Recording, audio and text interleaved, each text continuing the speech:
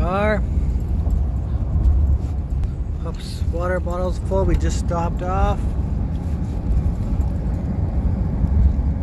Pups are just starting to relax again. They all pooped except for Mars. But he peed, so I know he didn't need to poop. Mars didn't want to poop.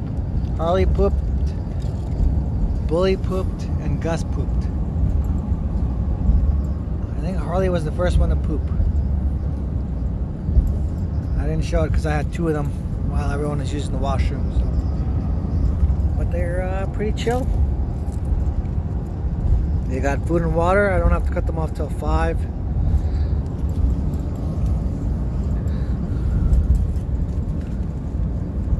The boys have been loving them up when they need it.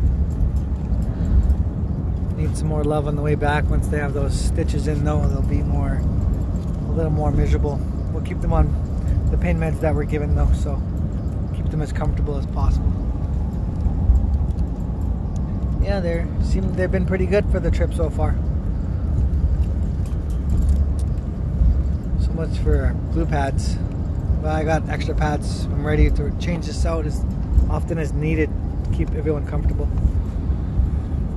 Look at him, he's already crashed. Yeah, so far we're probably 30 minutes from Saskatchewan, and kids are good. Changed drivers.